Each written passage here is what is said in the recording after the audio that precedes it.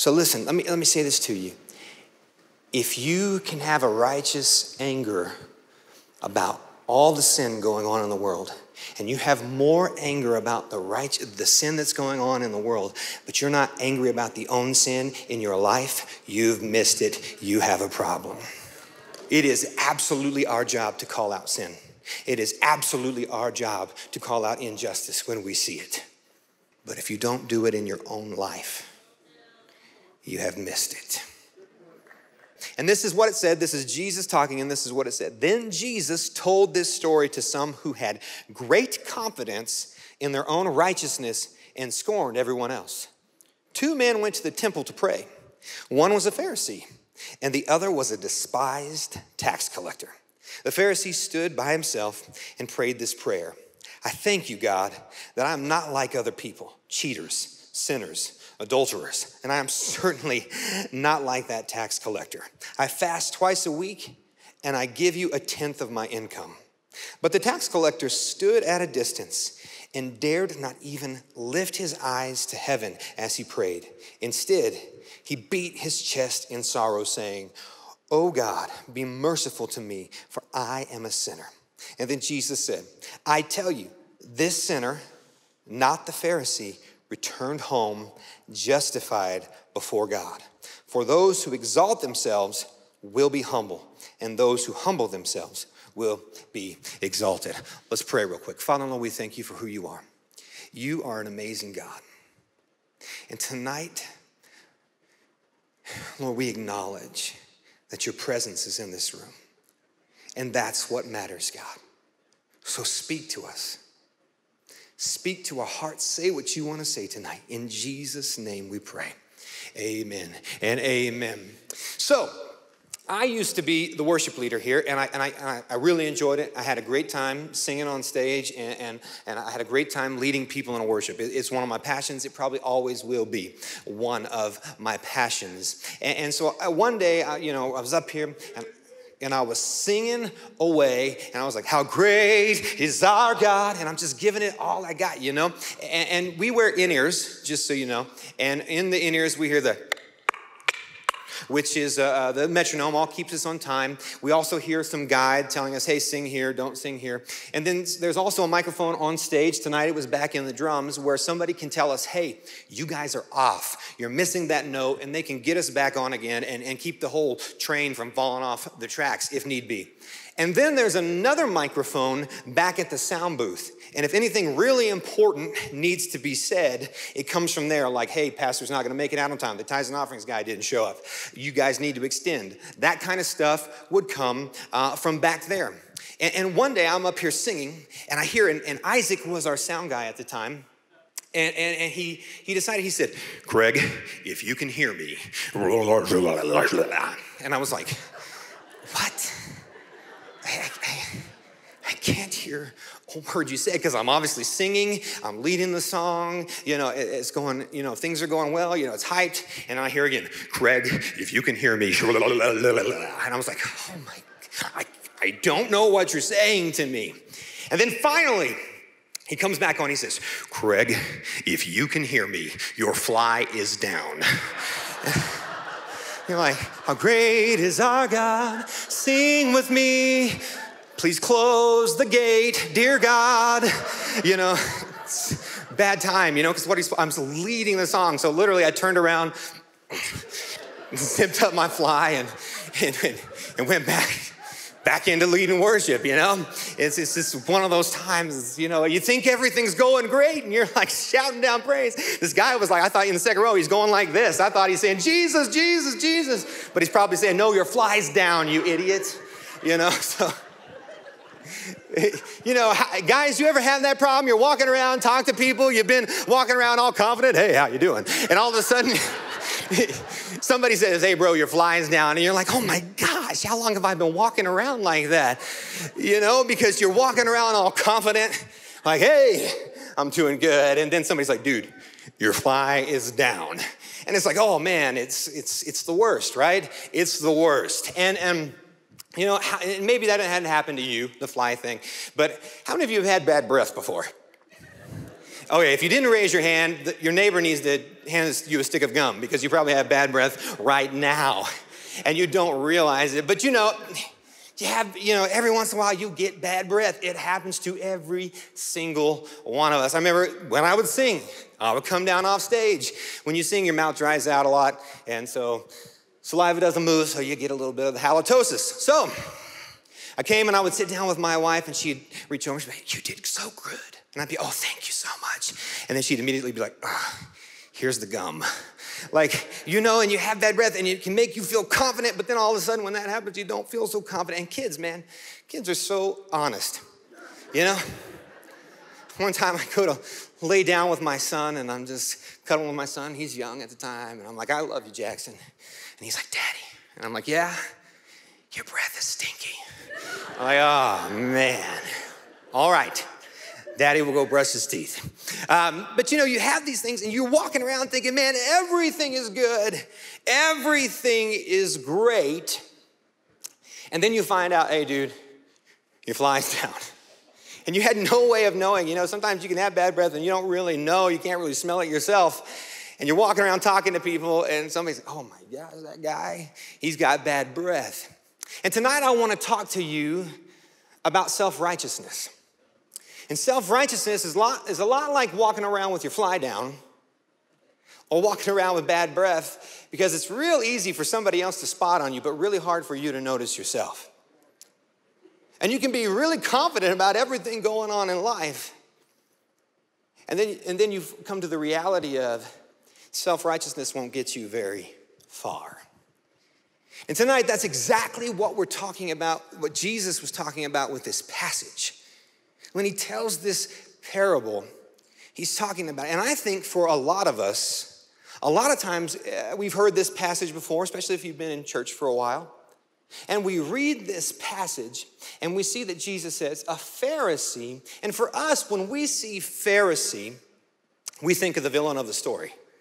We think of the bad guys. We think of the guys who crucified Jesus, who Jesus said, "You're nothing but a bunch of vipers." And Jesus was always rebuking the Pharisees. But that's not the reality of who the Pharisees were. You see, the Pharisees were actually the people who you probably desired to be like most back in the day. Because these were the people who took God's word very seriously. These were the people who actually did what God's word said to do. Everybody else kind of followed it. Maybe they didn't know it as well. But the Pharisees were very strict. And they actually studied. And they actually learned. And they actually lived according to the word of God. And so people back then didn't look at them like, "Oh, Pharisees." And we take it as such a negative term these days. But it wasn't a negative term. It was really a much more positive thing. And people thought, "Man, I want to invite that guy. I want to be like that guy." And so when Jesus says a Pharisee did this, and when he tells us, it's very shocking for people. But you and I don't think it's as shocking for you and I, because we already know who the Pharisees were and that they got it wrong. And so sometimes we sit here and we begin to think, well, I'm not the Pharisee, so good for me. And maybe we even identify with the tax collector. We've done some bad things in our life.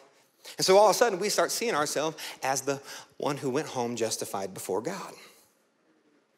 The only problem is, and I saw this quote the other day, and I thought it was a great quote. And it said this, it said this. It said,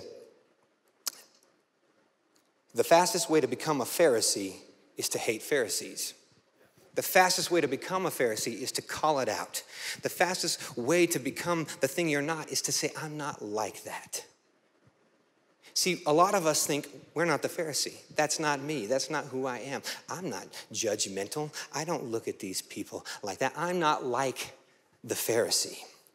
And when you say that, you become just like the Pharisee.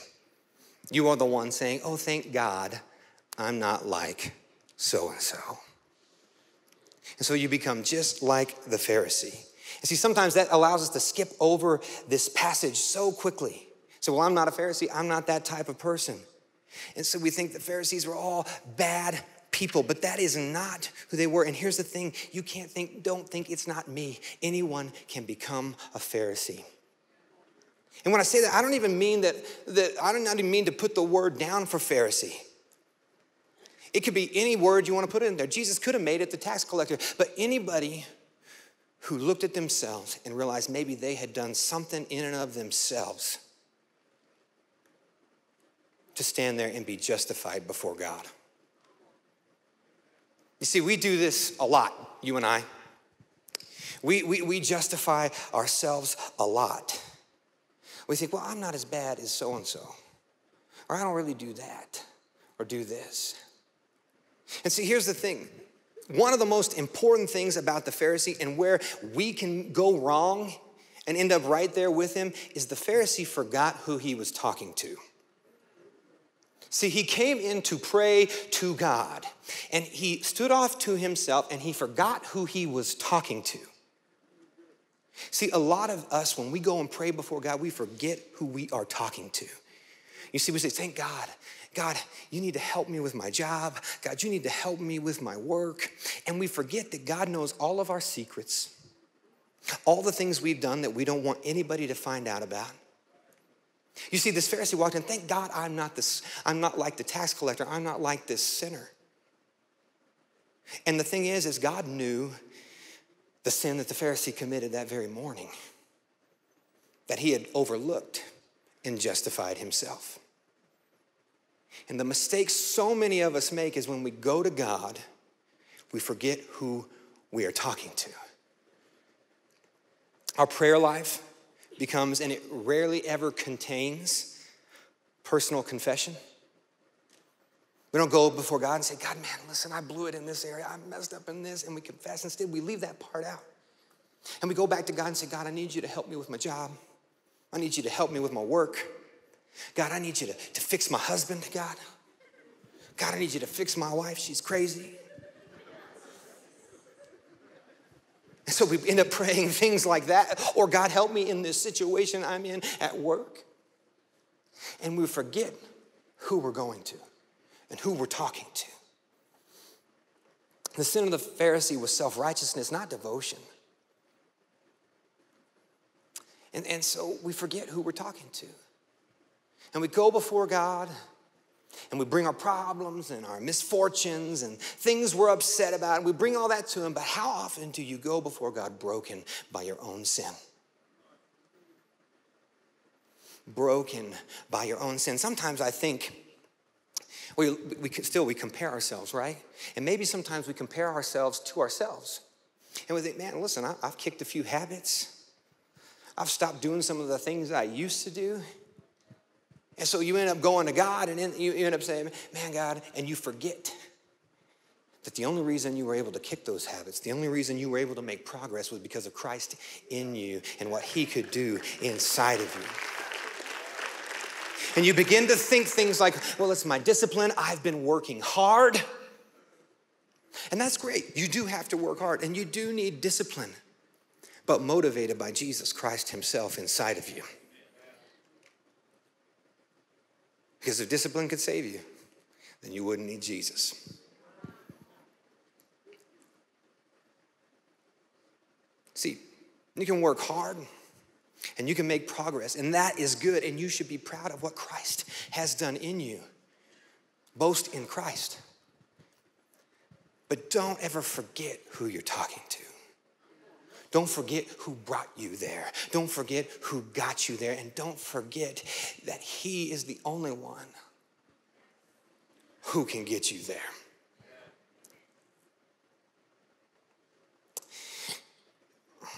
See, it's not the Pharisee that was the problem.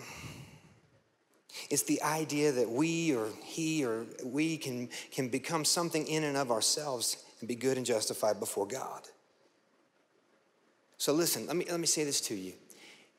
If you can have a righteous anger about all the sin going on in the world, and you have more anger about the sin that's going on in the world, but you're not angry about the own sin in your life, you've missed it. You have a problem.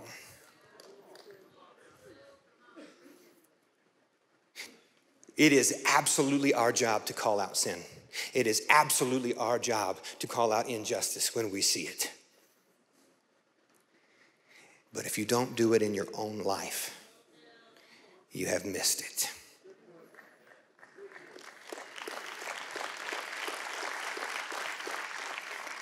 That's exactly what Jesus is talking about when he's like, you'd want to take the speck out of your brother's eye, but you miss the log that is in your own eye. It's so easy to get angry and upset about what's going on in the world. And you be upset about that and think, listen, I'm on the right side, so I'm good. And you can use that because you're on the right side. It's good. And you can forget that, yes, those things are an abomination before God, but your lying tongue and your gossiping tongue are just as much of an abomination before God as those things you spend all your time calling out in the rest of the world. Don't get confused here. You absolutely should call out things that are wrong in the world. Because if you don't speak up, who will? So you have to do that. But you have to take just as much zeal and just as much vigor and put it and attach it in your own life and examine your own life and say, listen, God, I am a sinner still and I cannot make it a day without you.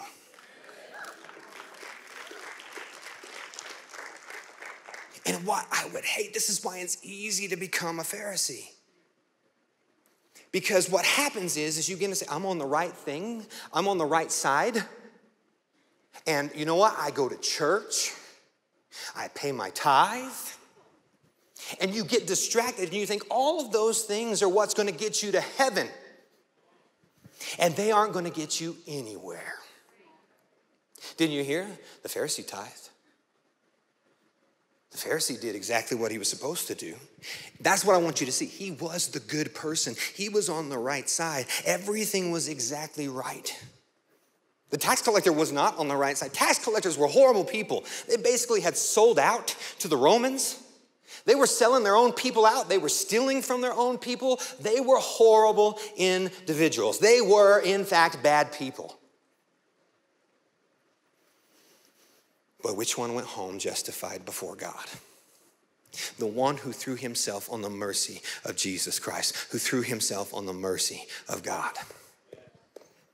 That's the one who went home justified.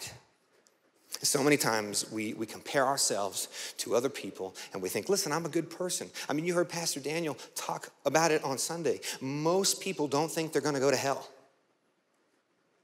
Most people think they're good enough to make heaven, if there is a heaven. But that's not true. There's only one way to go to heaven, and his name is Jesus Christ.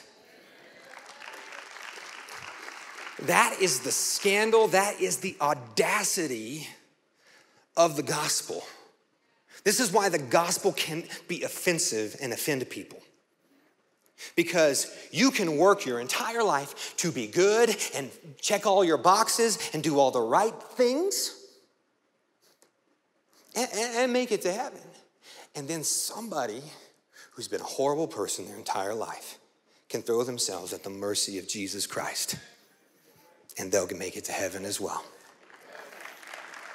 No other religion is like that, by the way. All other religions, you have to work, and you can get there. So let me say this. Be careful that you don't become a Pharisee, because what you think when you think, well, I've done this, well, I've done that, well, I've done this, what you begin to think is you've done it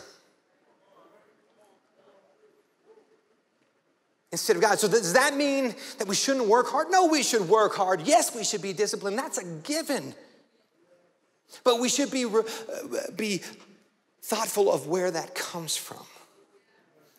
That it comes from Jesus Christ. You or I, we cannot do anything in and of ourselves. There is none good. See, when we do good things, we begin to fool ourselves into thinking, well, I'm a good person. The Bible straight up says there are none who are good.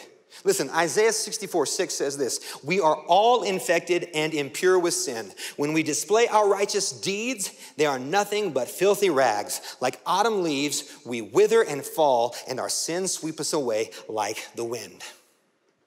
Listen, sin makes us unclean. You and I, we are sinful, and we don't want to admit that we're sinful. That's what self-righteousness does. We want to prove that we're good. Adam did it right from the beginning, right? God says, hey, did you eat of this tree? Well, actually, I ate the fruit that the woman that you gave me. Not my fault, God. I'm a good person. And so many of us live in that same world. And we get mad. We get mad when things don't go the way we want them to. And we think, well, God, I'm a good person. I've done everything you asked. God, how can this happen to me? That's what Job was basically saying to God. He was saying, you know what, God, how does this happen to me? I've done everything you've said. You're not a just God if this is the way this works. And what does God? God comes down and says, hey, wait a second. Who do you think you are? I am the God who created this universe. Were you there during any of this time? And Job says, whoa, wait a second. I'm so sorry that I said that. And he says, thank you, because now I just knew of you, but now I have a firsthand knowledge of who you are. And here's something I want you to see that's outside of that. Sometimes you go through things in life. Sometimes God allows things to happen to you so you can have firsthand knowledge of who he is.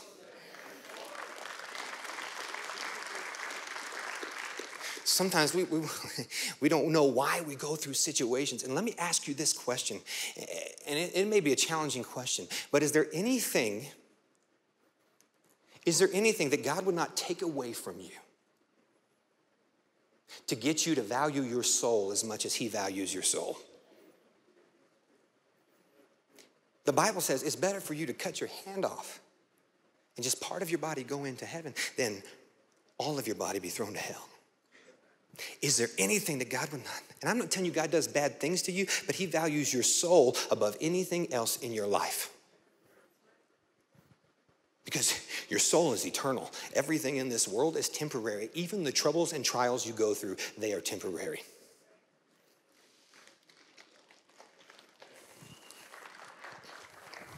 And so he wants you to understand and have firsthand knowledge of who he is, that he is a good God. Romans 3:9-20 says this. Well, then, should we conclude that we Jews are better than others? No, not at all, for we have already shown that all people, whether Jews or Gentiles, are under the power of sin. As scriptures say, no one is righteous, not even one.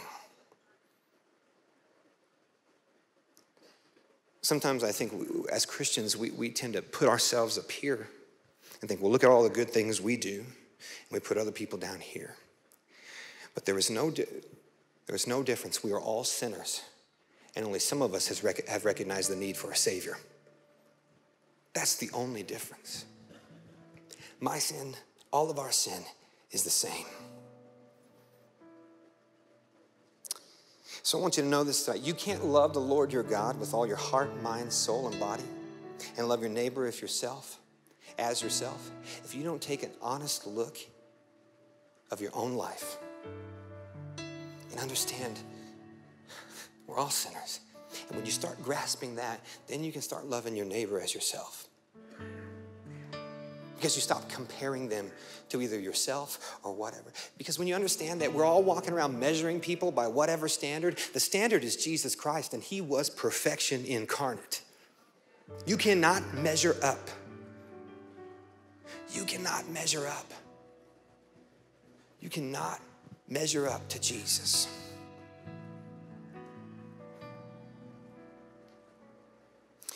So Romans 9:30-31 says this. What does all this mean? Even though the Gentiles were not trying to follow God's standards, they were made right with God. And it was by faith that this took place. But the people of Israel, who tried so hard to get right with God by keeping the law, never succeeded. It is by faith and faith alone. How do you please God? By faith.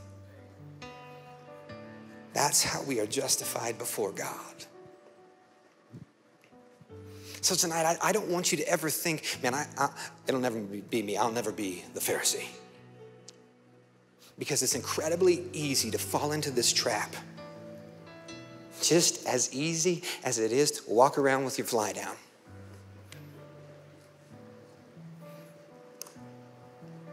To fall into this trap of, well, I'm not like them.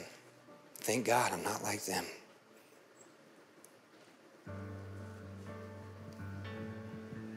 It's funny because it's so easy to get caught in this. And so tonight, I don't want you to misunderstand me. I'm not telling you to be self-deprecating. You're like, oh, I can't do anything. Because you know what? Some of you have made great progress. God has done amazing things in your life. And you should boast in Jesus Christ and what he has done in your life. Sometimes you're going to go and you're going to make the exact same mistake again. And you're going to blow it all over again. And you're going to feel shame and guilt, but there's no condemnation for those who are in Christ. And you're going to feel so, you're going to blow it again and again. Listen, sometimes we look at the Old Testament and we see it over and over, and we see the sacrifices and all the things that happen, and we think the Old Testament really represents the wrath of God. But really, let me make sure this is clear to you. The Old Testament, every time they took a sacrifice to the altar, that was a sermon on the mercy of God. Because that sacrifice atoned for their sins. We look at and we see the Old Testament with so much, we think about it as wrath, as God was a judgmental God back then. It's not the case. Do you ever hear the story of Hosea? God comes to Hosea and he's like, hey, go take a wife from whoredom. What? God, go take a wife from, I can't even say that word. That's a bad word, God, whoredom. Go take a wife that's a hooker and go have children from whoredom. You're not even going to know if those children are yours. And what happens, he goes, gets a wife. And she leaves him. She goes right back to her old life. And God says, go get her again. She does it again. And he go gets her again. And it happens again. And he go gets her again. And she keeps having children. And he has no idea if the kids are his. And what it is, it's a lesson in understand how God was treating Israel and how God will treat you and I. He will always come back for you no matter how many times you run from him, no matter how many times you go back to your old life, you can always come back to God. See, sometimes I've done things I'm not proud of. The reality, this sermon is born out of the fact that the other night I was sitting there thinking, I am not always a good person. And I do not always do the right thing. I make bad choices. Sometimes I'm literally a bad person. You need to know that about me. Even though somebody may call me pastor, sometimes I don't do the right thing. And thank God I have Jesus, because if it was about me doing the right thing all the time, I'd never make it. I would never make it. And sometimes the devil comes to me and he reminds me of my past, and he says, you know what, you did this thing. And you did it again. And you did it again and again and again. And you know what? I said, you know what, devil, you are right. But I am a new creation in Christ. The old is gone, the new has come. I can do all things through Christ who strengthens me. So devil, get behind me right now. You gotta know you can boast in Christ. You may not have a great track record, but Jesus Christ does. You may not have always done the right thing, but Jesus Christ did. You may not always be a good person, but Jesus Christ is a good person. You can blow it, and you can look, and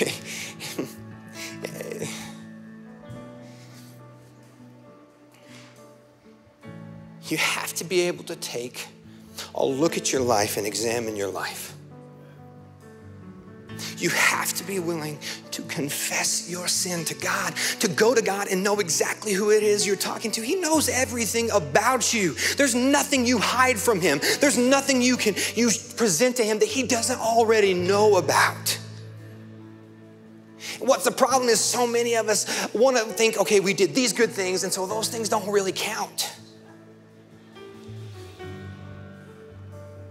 And so we justify them in our own mind. And then we never confess them, and we never take them to God. And listen, you keep things hidden, you keep things inside. When you're not honest with yourself, it has room to grow. It has room to take you captive. Sin is real. It's like sometimes we don't talk about sin enough. But sin is real, and it plagues every single one of us. So how do you combat it? How do you come against it? Humility is the answer. Humility is the answer. He said it at the end of verse 14, he said this, for those who exalt themselves will be humbled, and those who humble themselves will be exalted. So here's what I want to do. With every head bowed and every eye closed and nobody looking around, I'm going to do two things tonight. And the first one is this. Maybe you don't know Jesus. You've never made him Lord of your life. Maybe you thought you weren't good enough. Maybe you thought, I'm not a good person. Maybe you thought, I don't always do the right thing. Whatever you think, let me tell you something. Jesus is standing there with open arms.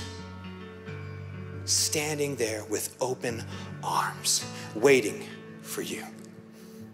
And it doesn't matter what you've done, where you've come from, all the mistakes you've made, they're irrelevant because Jesus is the standard. And what he does is he gives you his righteousness, not your righteousness, which is a false righteousness. He gives you his righteousness. And so tonight, I want to give you an opportunity to make Jesus Lord of your life. So if you're here tonight and you say, Kraig, I have never made Jesus Lord of my life. I have never made Jesus Lord of my life. Or if you're here and you say, man, I came to Jesus, but things happened. Things got rough. I made some mistakes. You know what? I just thought better of it and I went my own way. But you're here tonight, and let me tell you something. Jesus knew you were going to be here. The Holy Spirit knew you were going to be here, and he's planned this service just for you. So listen, tonight, if you need to make Jesus Lord of your life, or you need to come back to Jesus, you need to surrender to him once again. If that's you, I don't want to call you out. I don't want to embarrass you. But I want to know who you are so I can pray with you, so I know who I'm praying with. So if there's anyone here, you say, I need to make Jesus Lord of my life, if you would, raise your hand right now. Is there anybody here? Thank you, thank you, thank you, thank you. Anybody else? As I look across the bottom, thank you, thank you. So look across the bottom one last time. Anybody down here? I see you, those hands across the top. Thank you guys very much. Listen, I never want to belabor something, but I also don't want you to miss an opportunity. If you think you should raise your hand, that is the Holy Spirit impressing that upon your heart right now.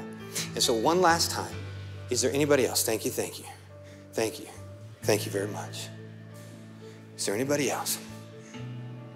Listen, if you raised your hand, I want you to repeat this prayer after me. If you didn't, I want you to repeat this prayer in support of those who did. Would you say, Father, I come to you now. I surrender all that I am to you. And I thank you that you are perfect, that you are enough when I'm not enough.